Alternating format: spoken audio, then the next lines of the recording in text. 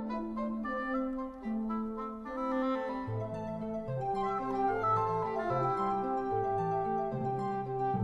good day. This is Function Formulas. We're going to learn about sum, average, max, min, count, and count A.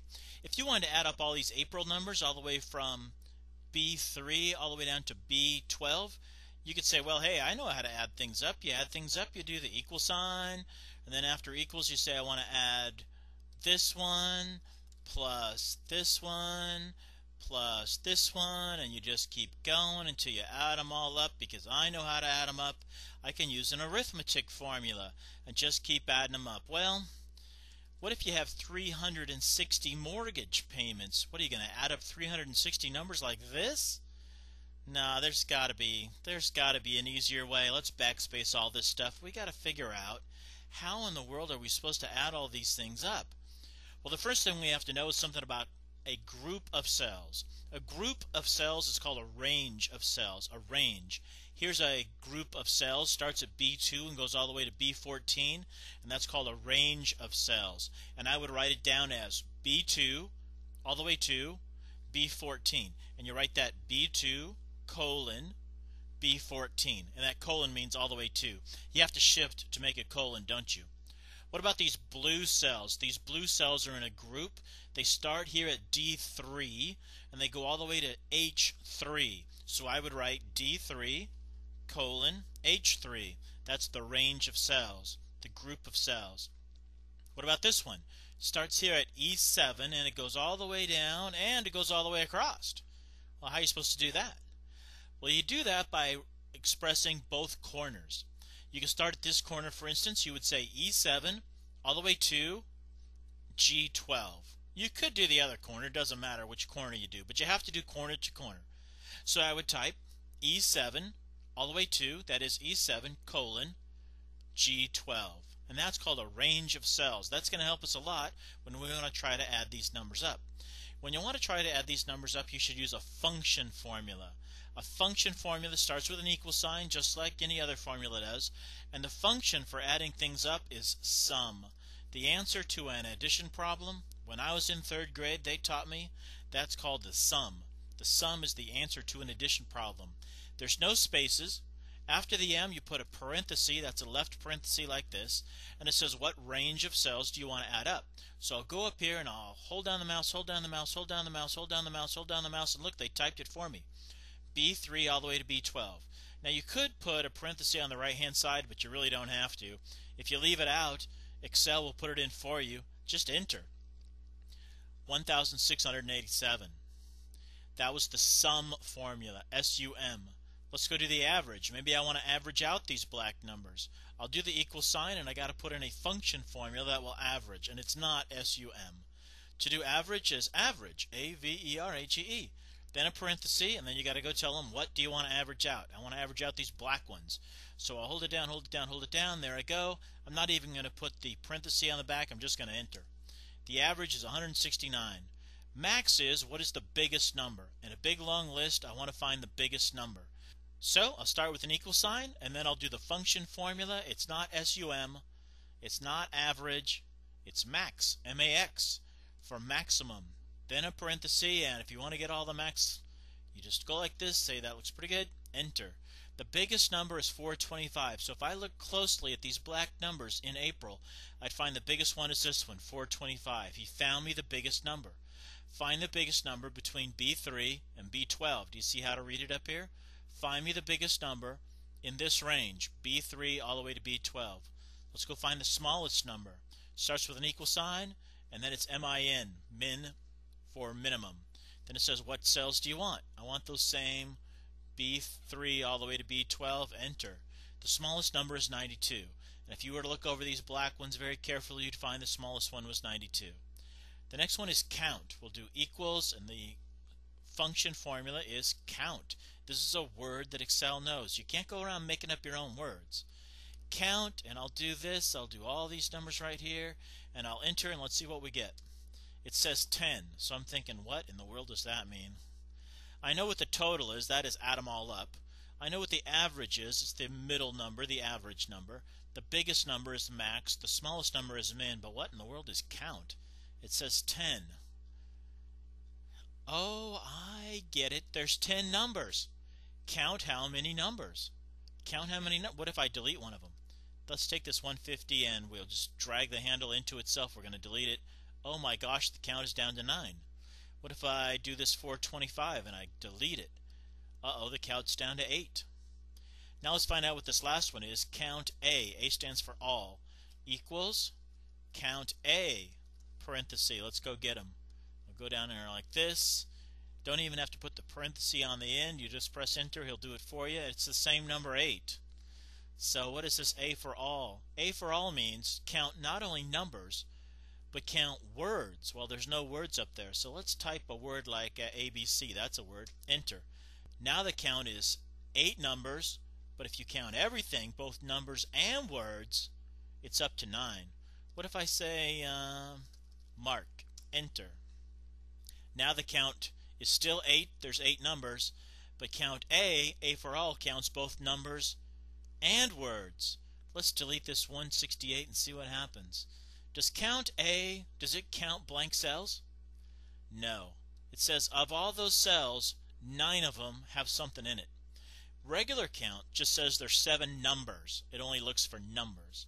Now I think I'll highlight all these things. I'll grab the handle and I'll pull it across. What do you think is going to happen? It'll give me the right answers for everything. This was the sum of B3 to B12, but this one is C3 to C12. And this one is D3 to D12. Over here the average was B3 to B12, but over here it's C3 to C12, and over here is D3 to D12. Let's put some numbers back in there. I don't remember what they were. It really doesn't matter. We'll just put some random numbers in there and we'll start this. We'll do it a different way. I'll delete all these red numbers and we'll put the formulas in a different way. Just press delete on the keyboard.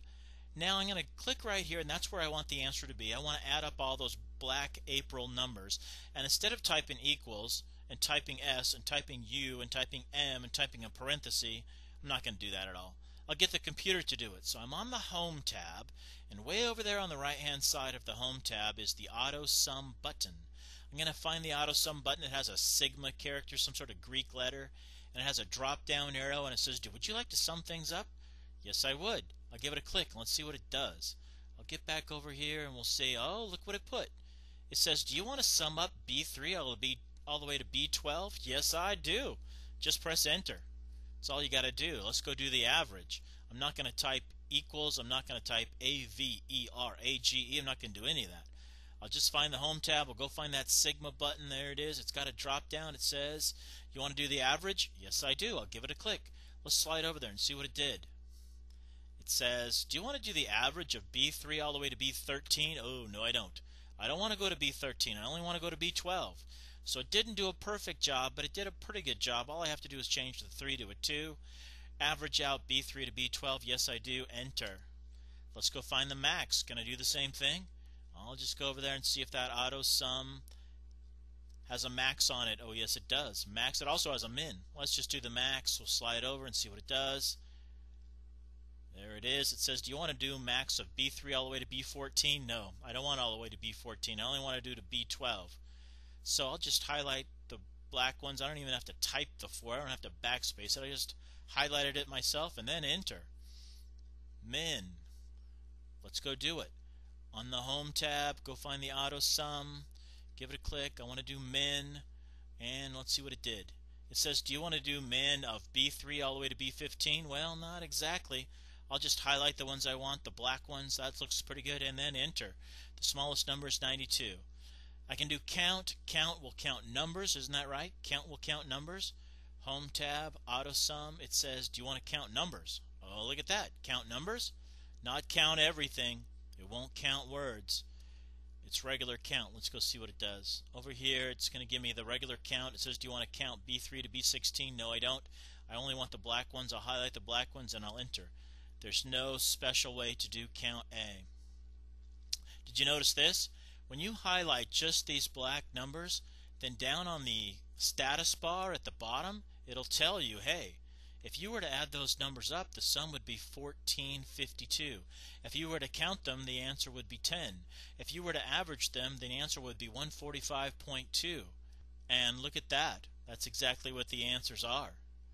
If you right-click this status bar down at the bottom, you can say, what do you want to look at? I want to look at the minimum. Let's do that. And sure enough, over here it'll tell you if you were to do the minimum would be 92. So it sort of gives you a little preview of what the answer is going to be right there on your status bar. Let's do some quick examples to see how this works. Here's a group of students and they all want to know what their test score is. They want to know what the average is. I want to average out all of Kayla's stuff. So I'll find that auto sum button and I want to find the average. Auto sum, there it is. I'll say I want to find the average. The machine will say, do you want to find the average of B2 all the way to F2? Yes, I do. Enter it in. Now I can just grab that answer and pull it all the way down. Now, there is a faster way than that. You don't really have to do it that way. Watch this idea. Once you get the answer once, and it's got a nice long list, get on this copy handle, and instead of dragging down the copy handle, just double-click the copy handle. Watch this. Double-click. Oh my gosh, it did them all for me. Isn't that great? It only works on columns. It doesn't exactly work on rows, but it's pretty functional. I like it. If I wanted to find the average of test 1, maybe I'm the teacher and I want to find out did test 1 do pretty well or was the average of the class pretty bad. So I click where I want the answer to be. I'll go over and find that auto sum button. I want to do the average. I click on average and let's see what it does. It says, do you want to do the average of B2 all the way to B21? Yes, I do. Enter. Now before, what I could do is I could just double click this little thing and it would put all the answers, but when you're doing a row horizontally like this, it won't fill in when you double click it. Watch, I'll try to double click it. Nothing happens. I'll double click again. Nothing happens. So that little trick of double clicking the fill handle only works if you are on a column going up and down. Here I go. Ready? I'm going to double click. Hey, that's pretty nifty. Let's find some practical uses of the max formula. So I've got this document and it's a list of everybody who's turned in their money, and some people have turned in their money and some people haven't turned in their money, and there seems to be quite a bit of people on this list. It starts up here on row 1. That's Kayla, who hasn't turned her money in yet. I don't know what her problem is. And it goes all the way down to 165, and I want to know which person has turned in the most money so far. So I'm going to do that max formula, but the little button's not going to help me too much because I've got empty space. Watch what happens if I'm on here and I try to do max. I'll go over to the auto sum button and I'm going to try to find the max. Here it is. I'll give it a click and I'll scoot over so you can see what I'm doing. And it says, do you want to find the max of these two above you? Well, no, I don't really want the two above me. So I'm going to highlight them all. Probably the fastest way to do that, since I know it's C1, is just make it C1. Enter. It says the biggest one is 291. So I want to know who was 291. Which person up there was 291? So for that, I'm going to go over to the find. I'll go over to find like this. Can you barely see it? Find, and it says, what do you want to find? I want to find 291. So I'll type 291 and I'll do find next. Let's scoot it over so if you can see, maybe it ran into 291 someplace. And hey, it sure did. Look at that. 291 is Kristen, but maybe there was a tie. Maybe there's another 291. So far I know it's Kristen, 291. I'll do find next. And it didn't go anywhere. It stayed right on 291. I'll click it again. It didn't go anywhere. It's still on 291. I know there's no ties. There's nobody else that's got 291, so I know that Kristen is the one who's turned in the most money so far. Let's go look at min. Well, here's the same long list, and I'm going to find the person who has turned in the least. Well, so far the person who's turned in the least is someone who turned in nothing, of course, but of the people who have turned in money, who's turned in the smallest? So I could do equals min, and I know it's C1 all the way to C165. I could put the parenthesis on the back, but I don't really have to. I'll just enter. It's 131, and I can do the same thing. I'll go to find, and I'll search for find and see who the 131 is. Let's go look at an example of count. Well, here's the same long list, and I want to know, of these 165 people, how many people have turned in money so far? How many of these people have a number? I don't care what the number is. I just want to know, do you have a number? And that's an example of count. I'll do equals count. I only want to count numbers. I'm not going to count blank spaces or words. And it's going to start in C1. It's going to go all the way to C165. I could put a parenthesis on the back, but it really doesn't matter. Enter it in. It says there's 87 people who've turned in money so far. The other ones are all blank. Let's go look at count A. That is count all. Here's a list of some of the people who've died in Iraq. Some of them are 22 years old or less. Starting on D2, I put an X next to each one that is 22 or less. And I want to count up how many X's are there. Now count will not help me because count only counts up numbers and these are not numbers. So I'm going to remember it starts at D22. Let's scroll on down to find who the last guy down the list is down here. The last guy is Nathaniel Hart Jr. And I'm going to add up, I'm going to count up how many X's are there. So I'll do equals, count A for all, because A will count words. Give me the parenthesis. I know it starts in D2 and it goes all the way to, looks like D180, doesn't it? 180 is right there. Enter. There's 60 people like that. On the list that I have, 60 people are 22 or less. Let's go look at another max example. Here's a list of radio stations and the number of contest entries each radio station had. This radio station, KDIO, is in Ortonville, Minnesota. They had 174 people enter the contest. So if I go all the way down to the bottom, I want to find out which radio station had the most contest entries. So I'll scoot it over like this so you can sort of see what I'm doing. And I want to know of all these numbers in the I, starting at I2, and going all the way down to I-1001, I want to know which one of those radio stations has the most entries. So should I use count or count A or max or sum? How am I going to find out which one has the biggest number? The biggest number is max, equals max. And it says start in I2 and go all the way to I-1001. You don't even need a parenthesis on the back, just press enter. The one that has the biggest is 199. So of all these 1,000 entries, starting in row 2 and going all the way to row 1001, which one is 199 entries? And so I could go up and do a find, couldn't I? Find is the fast way to search through and find which one it was. Let's look at another example of men. Here's my list of military men again, and I want to find out which one is the youngest. Of all of the ages, which one is the youngest? So I'll scroll down to the bottom, and I'm going to find out, it says, who was the youngest? How am I going to find out which number is the smallest number? Should I use sum? I don't want to add up the ages. Should I find average? I don't want to find the average. I want to find the smallest number. Should I do equals smallest? No, that's not even a word that Excel knows. Equals min. And then I'll say it starts in C2 and it goes all the way to C180. Parenthesis on the back, it's really unnecessary. It says the youngest person is 18. So I could do a find. Let's go do that because I know there's more than one that's 18. So I'll go to the Home tab and I'll scoot over here and I'll show you this. I'll go to find. It says find. It says what do you want to find? I want to find people who are 18. Find next. And so it found one right away. Let's go see who it is. Here's a fellow, Andrew. He's a Lance Corporal and he was 18. I wonder if there's any other 18s. Let's do a find next. It found another one. It says Reuben was 18. He's a private. Let's do another find. It's back. It's another one. Lance Corporal, his name is Corey. I found 3 18s. Let's do another find. It's back. It's David Evans. Can you see him? There he is. David Evans is 18. He's a private first class. Let's do another find next. It found my answer. Let's do another find next. It's back up to Andrew. So let's go see. Andrew was 1. And then Reuben is 2. And then Corey is 3. And then David Evans is 4. My answer doesn't count. So there's 4. And if I do next, I'm back up to Andrew. So I found there's 4 of them. Let's see how these formulas work in a business setting. Here's a trial balance for the Sloan Realty Company, and I want to add all these numbers up. Starting here at B3 and all the way down here to B18, I want to add all those numbers up. How can I add them up really fast? The fastest way is to use that function formula, the sum formula. And the fastest way to do that is to use the auto sum. I want to add them up, so I'll do sum. It says, do you want to sum up B15 all the way to B18? No, I don't. I want to sum up this one, B3. So I'll just hold it down, hold it down, hold it down, hold it down, hold it down. And now why do you think it stopped?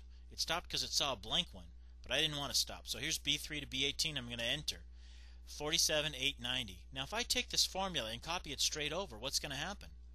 This formula said B3 all the way to B18. Can you see it? B3 all the way to B18. That is the ones above me.